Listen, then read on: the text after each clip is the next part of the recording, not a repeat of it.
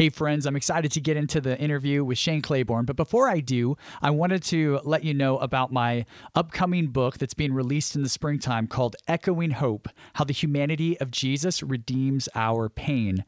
Right now, you can check out a free sort of sample of the book on the website, and the website, by the way, is echoinghope.com. And on there, you'll be able to read the foreword from Scott McKnight, plus the introduction and the first chapter, and also get a feel for the flow of the book with the table of contents and all of that good stuff. I'm excited to share this first book that I've ever written with you all, and so I hope you'll consider checking it out. You can go to echoinghope.com. That's echoinghope.com.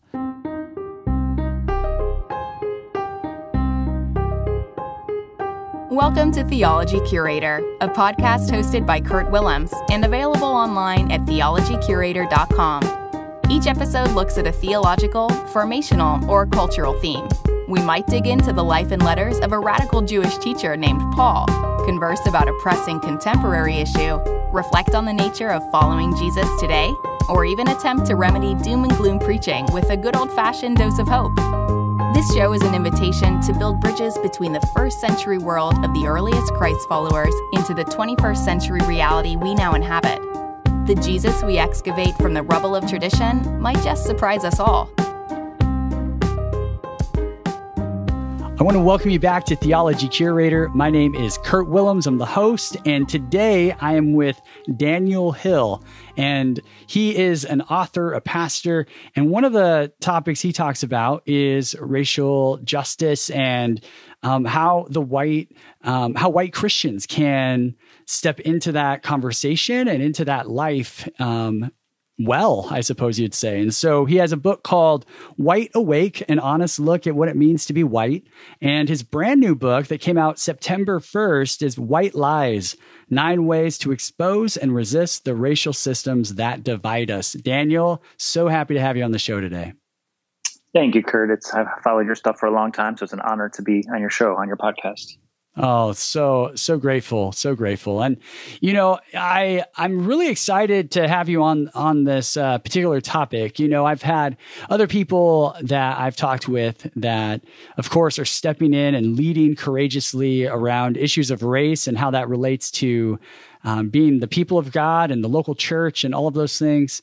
And I'd be curious to hear some of your story and some of your background as far as how you came into ministry and how this journey really unfolded for you. Yeah. Well, I'm a Chicago guy. I've been in Chicago all my life. I'm one of the, always thought I'd move, never got out. So at 47, yeah. I think I'm probably here for good. I'm a pastor's kid. My dad was actually a fairly famous scholar, even Greek and Hebrew scholar. So I grew up not only deep in kind of what I think we'd probably call evangelical world now, but one that was, I know this can't possibly be the case, but literally the first word I remember saying was not mama or dada or anything like that. The first word I remember saying is Dikaiosune. Oh my gosh. Yeah. Oh, wow. So that's the kind of thick religious home I was in.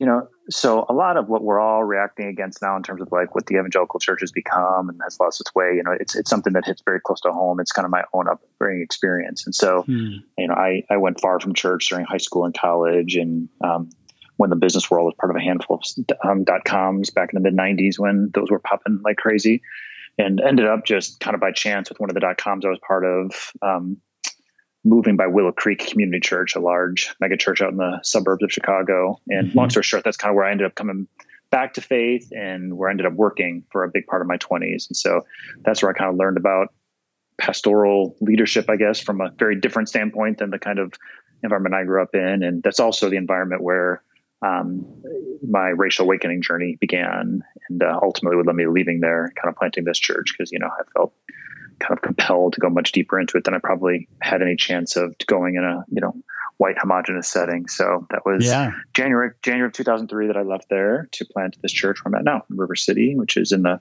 Humboldt Park neighborhood of Chicago, which is one of 77 neighborhoods in Chicago. And the neighborhood's about half Black and half Latino, Latinx, historically poor. So yeah, we've been here now 17 and a half years, kind of doing church work in this environment. Wow. Yeah, that's an inspiring journey. I mean, you clearly had such an awakening that you're willing to step into a context that would be quite different from anything you've probably ever experienced as far as like life rhythms, it sounds like. Oh yeah, totally. Yeah, totally. Well, I am really curious to hear about, so you planted in 2003. What's your church called again? River City Community Church. River City. That's right. River City. Yes. So you planted River City in 2003, and you fleshed this out a little bit. So what happens? What is that process like for you when it comes to activating some of those passions? Well, one of the benefits I had during my season at Willow is they let me start a campus ministry, or a campus of Willow in the city. And my intention at that point too was to deal with race and social justice. And there's kind of a whole story in that. Yeah, I chronicle a lot of that in Wide Awake. And but bottom line, what I realized was that I didn't even know what I was talking about when I talked about the problem of race, and that I had no concept theologically of how to even think about it or address it. And so there's this kind of schism in me where I cared deeply about the Bible and following Jesus and seeing Jesus as supreme over all things. I could see at some level that the problem of race was one that was really significant and had very significant impact on people. And yet I could see that I just was not positioned to theologically understand or respond to it.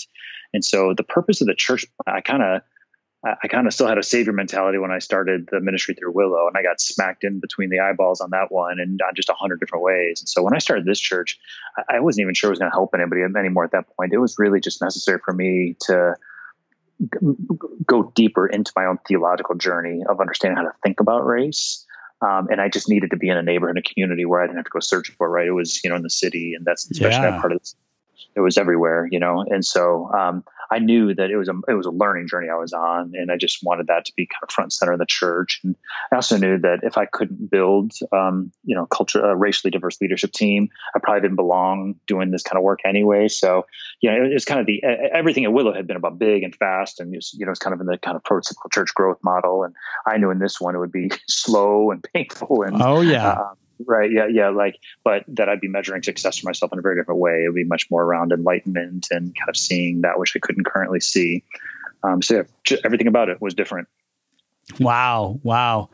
And you really go into that in Wide Awake. And I'm curious for folks who would be curious. I'm curious for folks who would be curious. What am I saying? I'm curious about. I actually think that it works. It doesn't sound.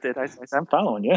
Yeah. Well, there you go. But I am curious about that book. If you would be willing to give just kind of an overview of some of what you deal with in that first book and sort of the aims and goals of that first one, and then we'll transition to your brand new one, White Lies. Yeah, Wide Awake. I think that the system of race is so profound, and I think it's sustained by supernatural evil, and so much of how evil works through lies and through chaos, right? And I think that to be white and to have a racial awakening is one of the most confusing things that there is, because being white in a context that's kind of in an environment that's driven by white supremacy means we're surrounded by this really evil system all the time, but we kind of learn to not pay attention to it. We learn to filter it out. We learn to screen it out, even go so far to say that's part of the agenda of the evil behind it is to keep us from thinking about it. So when that light bulb, so to speak, that's a phrase that gets used a lot, right? When the light bulb turns on, as it did for me at Willow Creek, I think a mistake a lot of us who are white make is that once we see it, once the light bulb goes on, that we're actually deep in the process. I actually think more honestly, when the light bulb goes on, that's kind of day one. That's step one. Right? Wow. So a lot of us spend our whole adult lives never getting to day one. And then all of a sudden day one comes where the light bulb comes on. And if you're going to become serious about it, particularly from a faith perspective, I think it's going to be super, super disorienting. And there's going to be all these kind of conditioned defense mechanisms that pop up to stop you from moving forward on it. So that's really the purpose of Wide Awake. It's really kind of walking with a white Christian who's ready to learn about race and to see kind of how deep it goes, especially from a Jesus-centric perspective. And to kind of attend to the inevitable and pretty somewhat common defense mechanisms that tend to come up for those of us who are white when we start to take this seriously. Yeah, that's a really helpful summary. And it's something that, again and again, I think people who are white, who have this sort of aha moment. For some, I mean, George Floyd, that was their first aha moment, Right.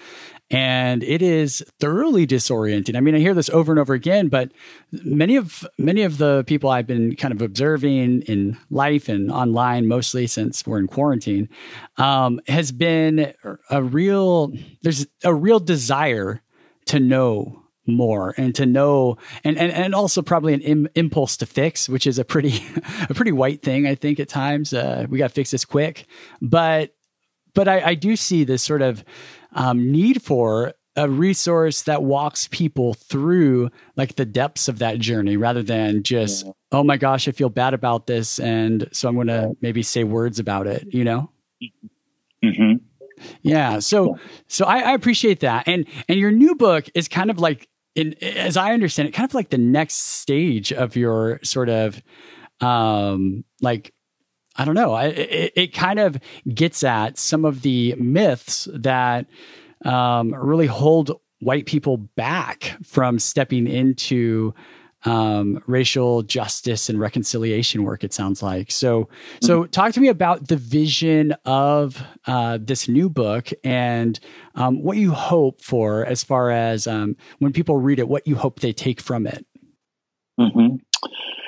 Yeah, well, you know, if I think of where I hope somebody's at the end of the Wide Awake journey, particularly for the white Christian, you know, I do this stuff in spaces that are not faith-based too, but, you know, I do have a particular inclination towards doing this from a faith-based, because I think it's all wrapped around Jesus and his lordship overall and the coming kingdom of Christ. So, you know, when I think of what I would hope somebody's at when they begin this racial awakening journey, I would hope that they would get to a point as a Christian where they would say, I literally cannot love Jesus without hating white supremacy.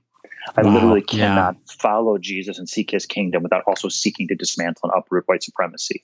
Like, those need to become unshakable convictions, not what's the more common discourse of, I kind of care about race, but what about critical race theory?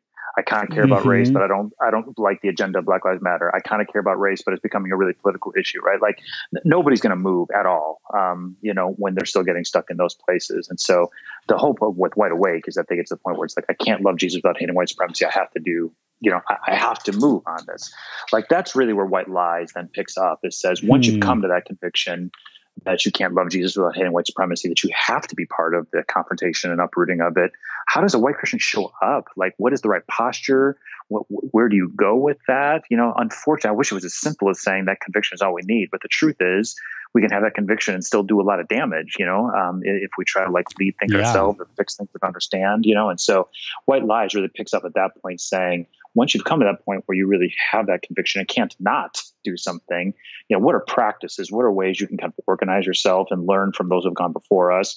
And really, for me, you know, White Lies, there's not an idea in there that's original to me. It's all what Black and brown mentors have been, you know, investing into me along the way, saying, here's how we want you to show up, or here's how you showed up that was wrong, and how we think you can repent of that and show up in a different kind of way, right? Like, there's just no, you know, there's just no way of kind of learning this stuff without some of that trial and error and making mistakes. So that's where White Lies really becomes unique, is kind of picking up at the point where you already have that deep conviction. You almost have to do something. Yeah, that seems so helpful and practical, and challenging. You know, this is the kind of book that really forces white people like myself to have to actually be confronted by the lies that I don't want to let go of, or the lies that I didn't know were lies. And that's hard work. That's a commitment to doing some real hard work. And so to have a guide through some of that is just, I think, awesome. Just so helpful. And I sincerely mean that. And I'm thinking about white Christians in particular in, well, we'll just say the United States. I was going to say North America, but especially the United States. And I'm thinking about the white Christian when faced with the idea of racial injustice, inequity, bias, etc.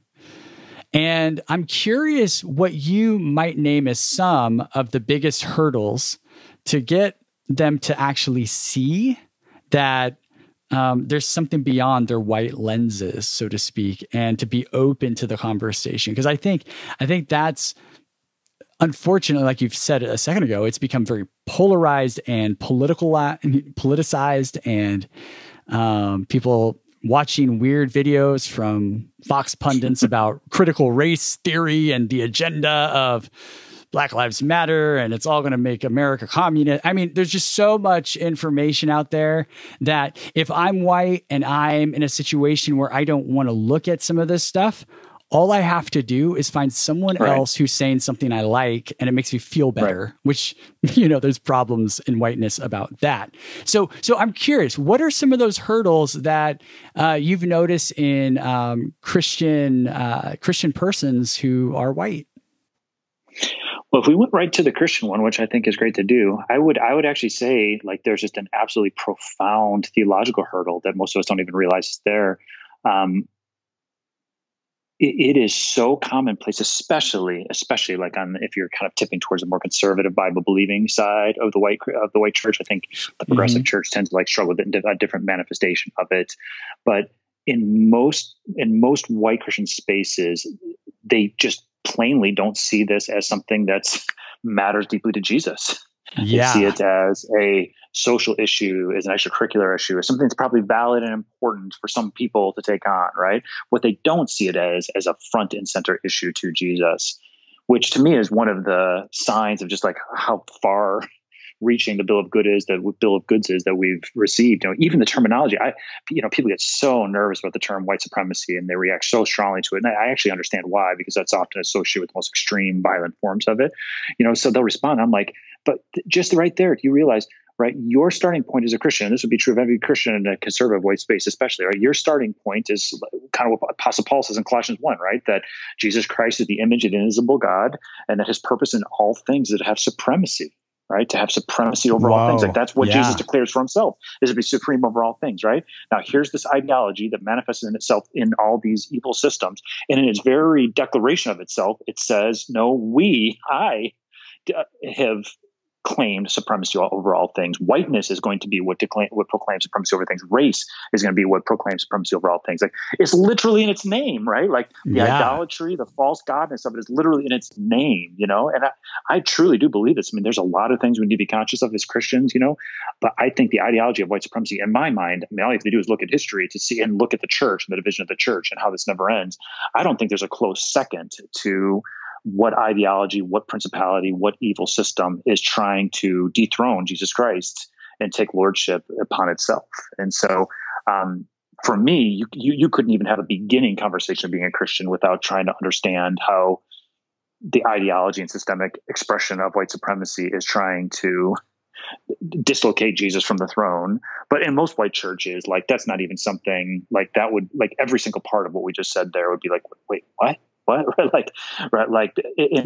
this is to me where there's a huge schism, because if you're organized around trying to be a good disciple and follow Jesus and do what he wants you to do, and you don't think white supremacy falls anywhere within the locus of what a disciple should be doing, then it actually logically makes sense that you would care about it very much, right? But the reverse is true too. If you saw it as the primary challenger to the throne of Jesus Christ, then you'd be thinking about it as often as the Black church thinks about it, right? You would be thinking about it as often as a lot of people who see that for what it is think about it. So, like, I think we can go right to the root and say, like, how we think about Jesus and his gospel and the coming kingdom, like that's probably the number one problem facing those of us who grew up in white Christian spaces. Yeah. Wow. I love that you went to the theological and the vision of who is this God that is revealed by Jesus, right? Like I think there's a lot there. And when we talk about white supremacy, for someone who is maybe more reactive to that language, it's hard. I find that for a lot of us, it's hard to think in systems because we've been so reared and geared towards the individual freedom impulse that we don't really see systems. And so when you start talking about dismantling white supremacy or dismantling systemic racism, a lot of folks are like, that's not a thing. That's not a thing. So help us understand a little bit, like dip our toes into the water, so to speak, on what we're talking about when we talk about white supremacy. I think the most brilliant orator on white supremacy and how it functionally works that's alive right now is Brian Stevenson. Are you familiar with his work, Kurt? Oh, absolutely. Yeah. So he's somebody I think everybody should familiarize themselves. He's much more famous now that Just Mercy came out last year, which was a wonderful film. Michael B. Jordan was the role of Stevenson, and Jamie Foxx of the character of the man who was falsely accused and put So on death powerful. row. So everything that they're doing at Equal Justice Initiative. Another thing, I mean, you guys are on the other side of the country of this, but he's got 2 museums in Montgomery, Alabama. One that tells the history of slavery, and one that bears witness to the 6,000 plus Black people who've been killed through lynching. It's 2 of the most visceral experiences I think somebody could ever go through, and you just learn so much by being in those 2 museums. So we take an annual pilgrimage from our church, which is, we're 2/3 closer. So I know that's harder for Seattle, although I'm sure you're in Seattle, but he ties everything, both in the slavery museum and in the lynching museum. He ties everything back to this phrase he uses called the narrative of racial hierarchy. It's a little bit of a mouthful, but the narrative of racial hierarchy. And if you split it into 2, it's not, you can almost deduce what they mean. It's one of the reasons I think he's such a brilliant thinker on this. So a narrative is a story, right? We just did, my colleague Shamika Pickett and I just did a training this week with a group of CEOs from across actually Europe. That are trying to understand white supremacy in the U.S. and how it's even playing out there. And we talked about this, about Brian Stevenson's phrase, the narrative of racial hierarchy. And one of the CEOs is in marketing. He said, the golden standard in the advertising world is to come up with a narrative, to come up with a viral narrative that, a story about a certain product or certain thing that becomes transmitted from person to person to person to person, right? Like this registers so deeply from this idea of a narrative, right? That's a narrative of racial hierarchy. That's the second part. It's this story that says human value is not based on the Imago Dei, which would be the starting point for Christianity, right? That who we are as men and women made in the image and likeness of God, that's where our inherent dignity and value comes from. The system of race, the story, the narrative of racial hierarchy says, no, your value does not come from the Imago Dei. It comes from where you fall on this racial hierarchy. And the system of race, which just about all race scholars would agree is about 500 years old, very tied to colonialism and to slavery. The system of race had to organize around the growing level of inequality and oppression and dehumanization that was required to make slavery work. And so all the European groups are here, because of course none of us were called white when we got to the United States. We were Polish or French or Italian or British or Irish, right? But this system of white was created, which was always the top of the racial hierarchy. Black was always at the bottom.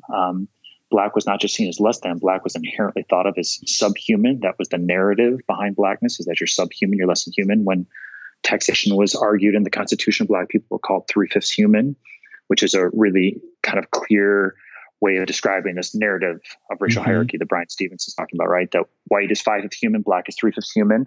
And then whether it's Latinx, different Asian American groups, their value, according to the narrative, not according to God, of course, but according to the narrative, their value is measured based on their proximity to whiteness and their proximity to Blackness.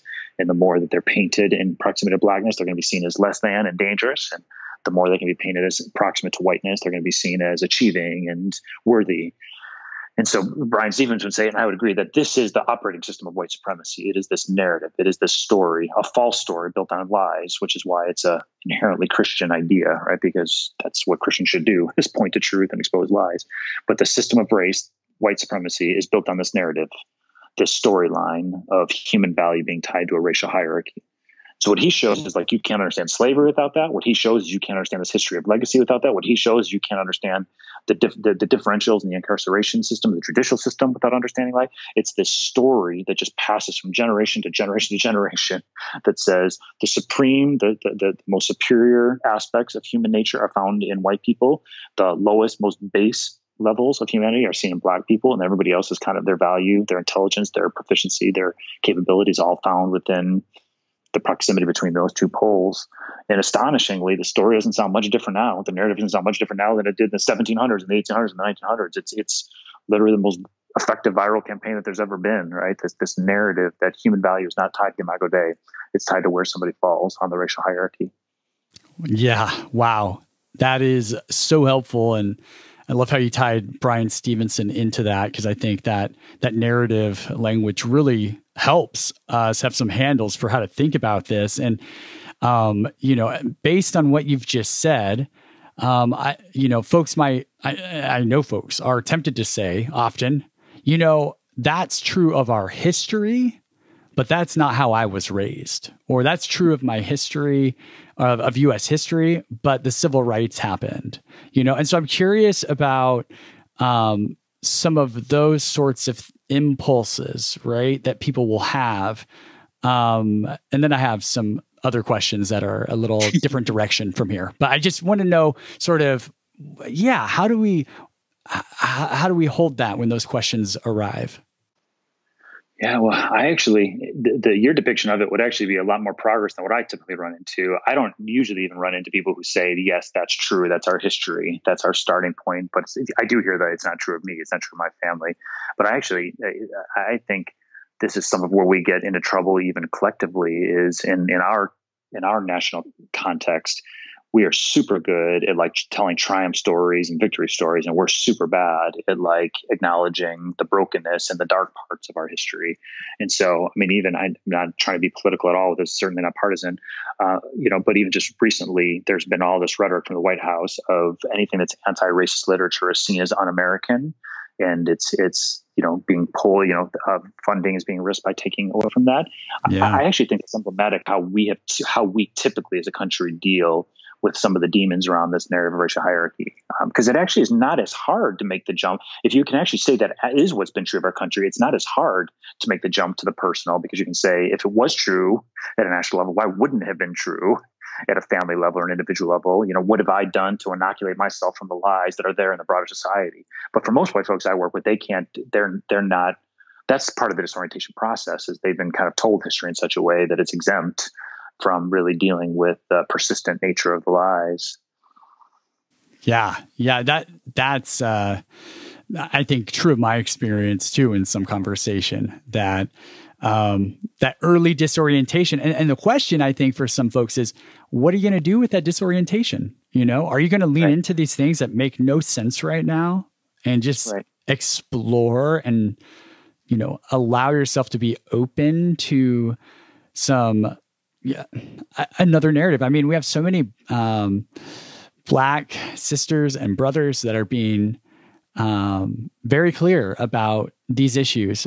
Followers of Jesus, we have conservative evangelical Black pastors who are very clear about these things. And it's like, we've got to at least give them the time of day to hear their narrative, because our narrative might not be the full picture. And so I appreciate you unpacking that. And I'm thinking now of the book, because your book, it's the follow-up. It's that post disorientation in a lot of ways, and you're talking about white supremacy as a framework, but you quickly go into a word, wokeness, right? You talk about being woke, and you're basically like, stop, like, don't do that. And I'd love to hear you unpack that a little bit. With the, I say this to authors a lot, like, of course, like, don't go so far that the book is no longer relevant because we just heard you read it. But just as a general sort of sense that you have and what you're trying to accomplish here, what's wokeness for those who don't know, and why is it something that white folks should stop? Yeah, well, we talked earlier in the conversation about the difference between white awake and white lies, right? So even our conversations reflecting the two different trajectories. So in white lies, we're trying to do what you and I just a minute ago were talking about, of like moving somebody who's apathetic about this, who doesn't really even see that the lies are real, who doesn't even see that race is a problem. We're trying to ignite something in them that gets them to hunger for truth, in a more significant way, and is able to overcome the disorientation to do that, right? So that's really kind of white awake kind of language. And white lies, what I'm trying to say is, once that light bulb turns on, once you say it's real, it's bad, I have to do something about it, right? Like, that's where the conversation shifts, and so I just want to make that distinction, because most people don't go from, I'm not thinking about this, to wanting to be woke in one move. It really represents almost a different space that we're in. But once you get a white person who is aware of the fact that race is real, that white supremacy is real, that they long to be on the right side of this, one of the things I've observed over and over again is that there's a misconception that's an important one that forms inside of us in terms of like how we think we should show up, especially in spaces with people of color, with leaders of color. Most white people pick up a message that, again, I think is totally wrong, but I'll name the wrongness first. It's what's kind of captured in this word woke. What most of us internalize is that what makes me valid to show up in these spaces with other people of color, with other leaders of color, is that I need to prove that I get it, that race is bad. I get it, that racism is real, and I'm not one of them. right? Like I've outgrown that. I've distanced myself from that. I've condemned that. I'm on the side of the good people. I'm on the side of the allies. We think that's how we should show up, and we come in big, right? Like, and we're pretty certain. And that, to me, that's what's largely captured in this idea of woke. Part of woke is good, right? We should be conscious always. We should always be growing more conscious. But so much of the dark side of woke, and I should also add this, a lot of people don't even like that word anymore. We're going to outgrow it quickly. That's fine. It's not the word itself that's important, but we'll have a synonym that's the exact same thing as soon as woke is no longer used. So I think it's a valid conversation even after woke goes out. It gets to the idea that white people have that in order to be relevant and accepted and validated, I need to show up as somebody who gets it, who proves that I'm on the right side of this, that I'm one of the good guys on this.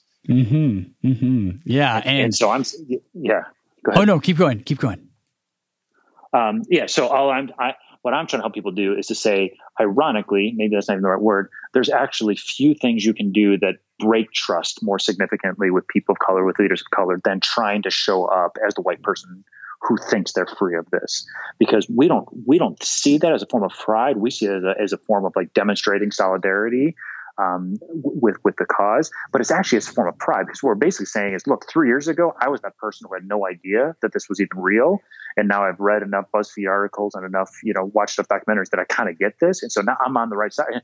And so we mistake kind of the early stages of really understanding this thing with being ready to really join up, when instead I think what we discover is that the reasons we didn't see it in the first place are reasons that are part of our whole life, right? Like, to be white is to be shielded from most of the blunt reality of what white supremacy is. And so it's important to continue to learn about it, but the learned experience is not the same thing as the lived experience.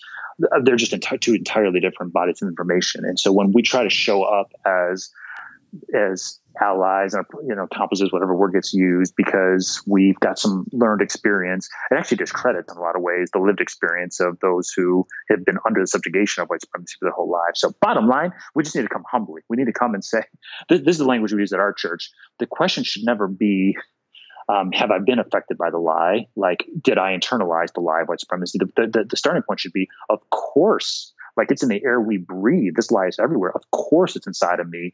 My starting point is not, is it inside of me? My starting point is, how deep is it inside of me? Or where is it still inside of me that I don't know, right? And we won't actually know that outside the context of cross-cultural community, where people are authorized to kind of highlight that for us. And so it's a grueling journey in a little bit. It's also a liberating journey another way, because if you really see white supremacy a lie, which is what I'm convinced it is, it's a very carefully constructed set of lies. Lies always detract from our best self, right? Lies always steal life from us.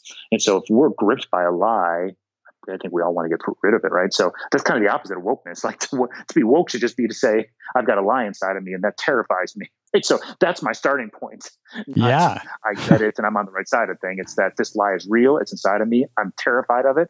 I want to be around folks who will help me continue to get free of it as we collectively all try to do the work to confront it in society. That's really helpful. I mean, I think that is the impulse, right? The sort of impulse that says, okay, so these things are happening, so I'm going to name them as wrong.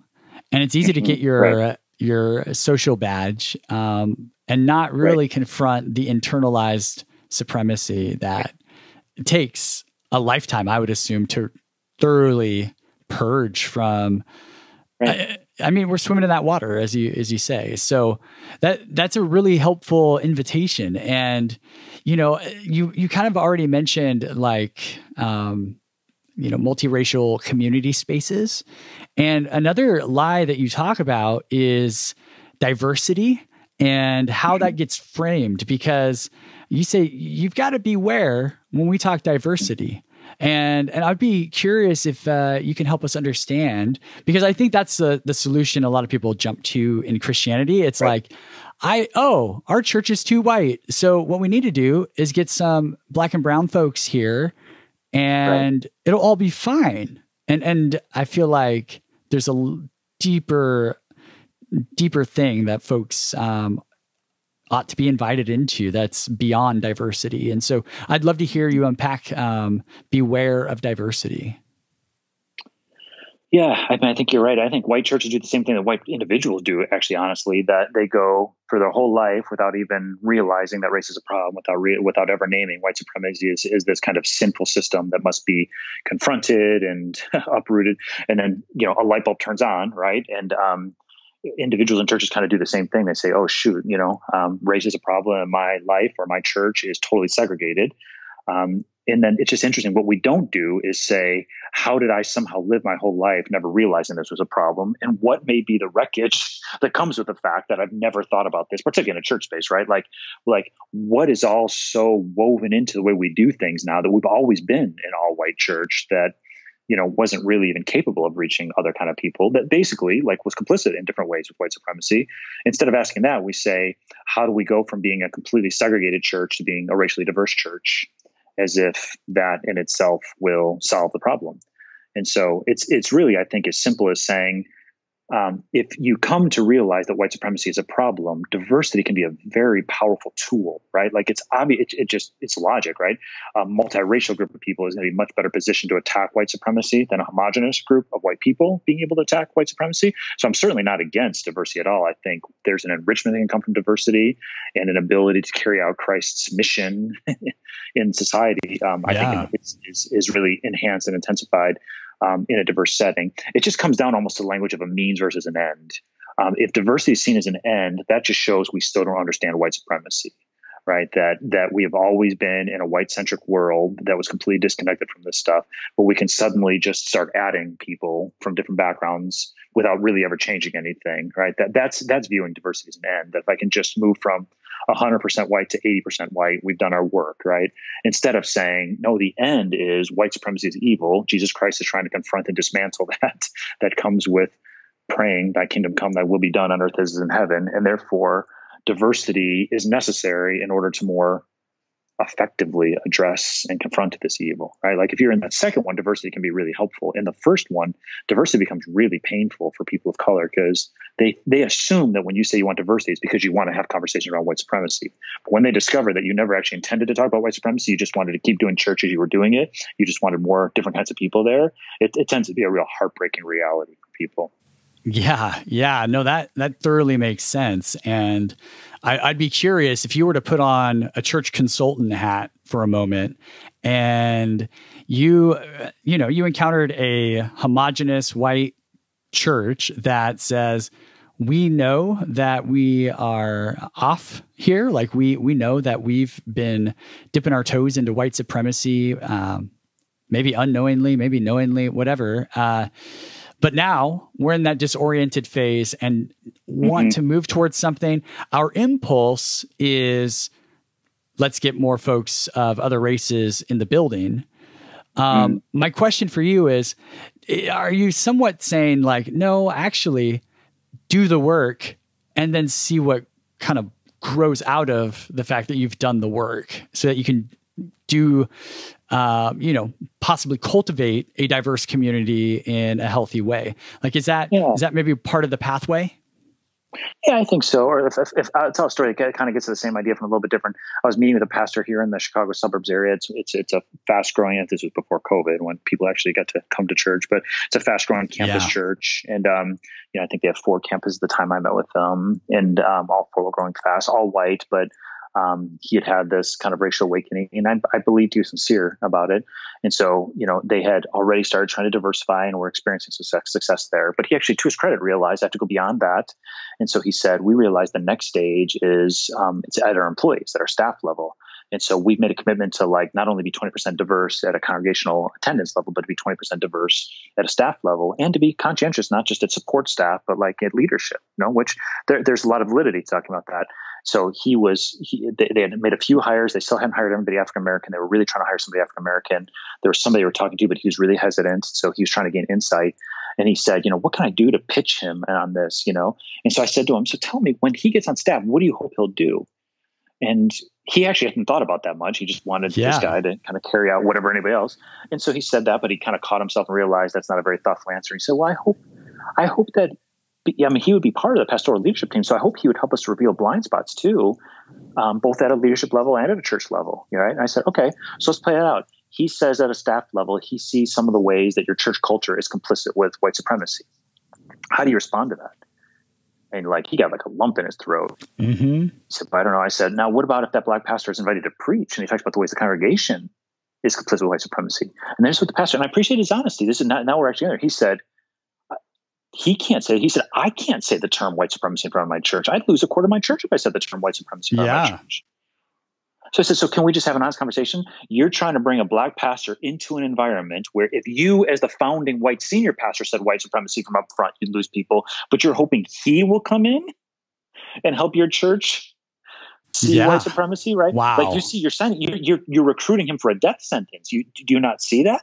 So I want to affirm your notion that you're seeing that this has to go beyond just cosmetic diversity to the point where leadership is even reflecting that. But why? Like, why has there never been a black person here before? And what's going to happen when he comes in? He's going to see things that you don't see, right? So like, that's what you should look like when you're ready to have that conversation with the pastoral staff, where what he sees, you're ready to hear, when he can get up in front of that church alongside of you. But really, you should have preached on white supremacy long before he preaches on white supremacy, right? Exactly. So it all depends what you're all trying to do here, right? So if you just want some black bodies that will kind of quietly go along with things, I think you already know that's not the answer to this, right? So I think with this reframing, you can probably start thinking differently, like of where your church needs to be before somebody like him can come in. Like, you basically honestly said you guys aren't ready for him, and it would be dangerous and irresponsible for you to recruit him at this point. So the question then becomes, what can you do as the founding white senior pastor that would take your church on a theological journey that somebody like him could eventually come in? Like, that's the kind of thing I would say helps us think about this differently.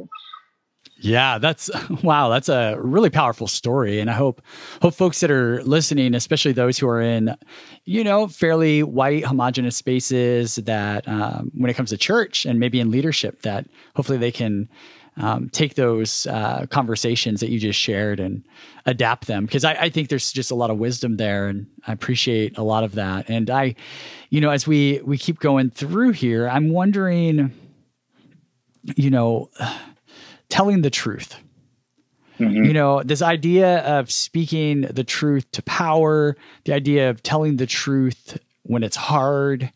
I think this is another big hurdle for a lot of my white, fellow white friends when it comes to, especially I think of family dynamics, but even beyond that. And so I'm curious if you would speak to some of those challenges and to why, the practice that we're invited into is telling the truth. Yeah, this is one of those, it's like, there's a part of this that's real easy and there's a part of this that's real hard. The easy part should be, telling the truth should just be one of the central foundations that Christians of all backgrounds should be able to rally around, right? The fact that Jesus calls himself truth multiple times, right? That there's freedom. Exactly. Like, that should be the one thing, we might have different understandings how to get there, or, priorities or something like that, but truth should be what binds us all together, right? That should just be an unshakable thing. And here's what's ironic. In most white Christian spaces, telling the truth is celebrated in most arenas. Yeah. Right. Let's just go conservative because it makes the point a little bit simpler. In a typical evangelical space, if you have a tell the truth Sunday about the sanctity of life, even with that being a politicized issue, even with that being a social justice issue, that's going to be celebrated. Yep. Right. If you have a tell the truth weekend around the dangers of pornography and sexuality outside the way it's meant to be used, you're not going to get pushback on that, even though it's a sensitive charged topic, right? Tell the truth Sunday is going to be celebrated as, but if you have, in the typical white evangelical space, at least, a tell the truth Sunday about race, about white supremacy, you are not going to get that same reaction that you got in the other ones. You're going to get defensiveness. You're going to get questions of motivation. You're going to get angry emails. You're going to get people threatening to leave. I know many pastors who had actually won more than that. Like, one series on this was enough to break their church. Wow. And so I think it really raises this haunting question of, why can white Christians happily tell the truth about a lot of different subject matters, even that are politicized and social in nature, and yet when the subject matter switches to race and to white supremacy, the entire disposition changes, right? The ability to hear truth objectively, to pursue Jesus in it almost goes out the window, honestly. And what Wide Awake differently, because I've been traveling a lot more since Wide Awake, so I've been able to visit all these Christian colleges and churches and across the country. I've just been doing once a month, with my church, but done that each month for the last 3 years. What I've discovered, that's the singular lament by leaders of color in Western spaces up and down the country is that white Christians want to seek truth on every subject matter except when it comes to race. Wow. When you try to tell the truth about race, they shut you down, call you names, kick you out, discredit you. There is this almost universal response that's frightening. And I think we have to like really sit with it. Like, why something as simple as, like, I'm not talking even opinion or conjecture, like something as simple as saying, this has been around, this is how it's operated, this is how it's expressed itself, here's some of the fallout from it. Like, even those basic levels of kind of telling truth and then trying to explore how Jesus would have us respond to that is a very threatening thing to the typical white Christian. Yeah, it is. It's unfortunate. I mean, I have a personal friend who basically lost his job after doing a series on this topic. I mean, it's not unheard of, that's for sure. And, you know, and it begs questions of those who uphold leadership environments where this is risky, but also for those who sit in the pews, right? Like, everyone's part of this, everyone's complicit in this. And we've really got to shift our imagination beyond talking points, beyond you said this, therefore all of this other political baggage isn't important to you anymore, or is important to you, and that's a problem. You like Hillary, Biden, whatever little bite they can. It's a hard space, whether it's in family, friendship circles, or the church itself. So I want to kind of move towards our closing here, because I love the fact that you close out the book with repentance. And I can imagine that there are forms of repentance that are healthy and humanizing to our, brothers and sisters of color, etc. And then there's, so there could be good and there can be some really self-serving repentance, air quote, and so I'm curious, like, talk about why the practice of repentance is central to the discipleship journey as we dismantle white supremacy. Yeah, it's probably one of the subject matters that people get most charged when I talk about, because it kind of hints at that we're all racist at some level, and people don't like that hint. And so it's often not received as greatly as you're receiving it. But I'm glad that lands well for you too. I mean, for me, I think a lot of us have too small of a view of repentance just in general. We think of it as something that's dreary, and like kind of like you're grinding a little bit, like having to confess all the things you did wrong. I think for a lot of us, when we think of repentance, we almost exclusively think of behaviors, right? So it's confessing the things we've done wrong, which certainly repentance would include that. But as you know, right, it's such a beautiful Greek word, metanoia, right? And meta being part of every wonderful English transformation word we have, metamorphosis, whatever, about caterpillar turn to a butterfly. Noia, it's not exactly thinking, but it kind of gets to how we interface with the world, kind of almost like the idea of a worldview, how we process reality, right? So repentance is actually a transformation of how we view things, of how we think, right? We get the same word pensive that we get from repent, right? It changes kind of how we think and see things in the world. And so I just even in general, outside of race, there's not a word that's probably more liberating to me than repentance, because it's not just about cataloging all the things I've done wrong. When I think of repentance, I think of it as when the Apostle Paul says we need to have the mind of Christ, right? That like Christ sees the world in a certain kind of way. I don't see it that way, but he wants me to see it that way. Yeah. Right? So part of why I repent of my bad deeds, among other things, is part of a larger problem that I don't see him purely. I don't see the kingdom the way that I should see it. So repentance to me is about a starting point of saying, I don't have the mind of Christ and I want the mind of Christ. And that it's a liberation term, right? Repentance is a liberation term to me of saying, I'm trying to get free of bad ways of thinking about the world and be brought into this much more robust and whole and alive way of seeing the world. So just in general, that's why that word means a lot. When it comes to race, and we've developed the idea much more in the book, but we've quickly talked here that white supremacy is built on a set of lies, which I think is important to say, because though there's all kinds of actions and systems that come from that, at the heartbeat of race is this set of lies. And of course, lies is the most drastic contrast to the mind of Christ, right? The mind of Christ will always take us to truth. Lies will always take us in literally the opposite direction of truth. And so to repent of white supremacy is not to me to repent of calling people bad names or ostracizing somebody or discriminating, though if for the handful of people that's happened, of course, we should repent for that too. It's much more about recognizing that there's this atmosphere of lies that's all around us that organizes our reality, and orders our reality around these lies of human value with the superiority of whiteness and the inferiority of blackness. And so it's a daily admission, just in the same way when Jesus says, I've not come to heal the healthy, but I've come for the, I'm not come to heal the healthy, I've come for the sick, right? And the Pharisees couldn't respond to that because they didn't see themselves as sick. Yeah. Like, I think if we don't see ourselves as sick by lies, we won't ever see the need for Jesus to redeem us.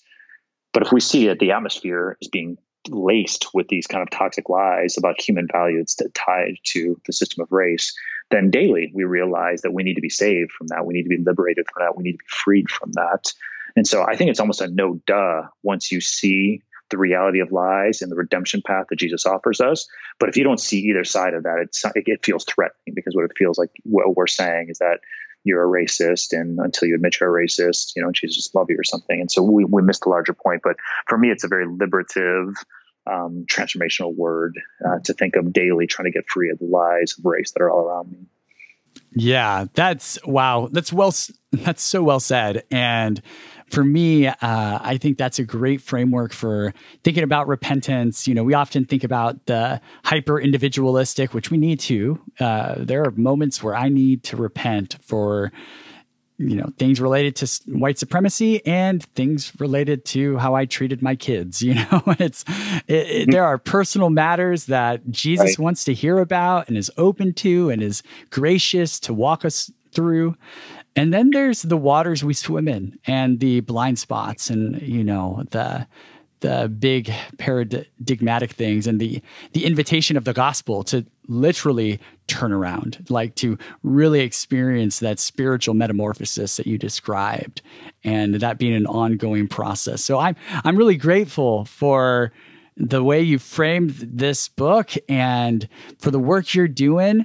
And what I wanted to do was give you an opportunity to point folks towards, of course, they can find the book on their favorite bookseller, right? White Lies, that's something they can find. Yeah. But Daniel, where can they find other work you're doing if they wanted to just track with, your other projects and beyond? On social media, I'm at Daniel Hill 1336, 1336. So on Instagram and Twitter. I've got a website at PastorDanielHill.com where kind of everything is rooted through. So those would be some easy places to find me. Great. Well, hey, I just want to thank you for being on the show and for bringing wisdom and insight to something that has always been an issue, but many folks are starting to see it for the first time. And so having resources like your books and other resources that are out there, I think are just real gifts to the body of Christ. So I'm really grateful for that and hope to have you back on the show next time you write a book or for other topics that may come up. Thanks, Kurt. It's really been an honor to be with you. Appreciate your work. Thanks for listening to Theology Curator. For more resources from Kurt Willems, check out theologycurator.com/newsletter to sign up for our email update list.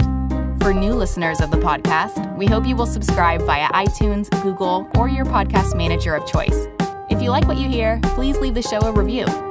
For regular listeners, consider supporting Kurt's online ministry at patreon.com/Kurt Willems. Lastly, please don't let this conversation end when the episode is over.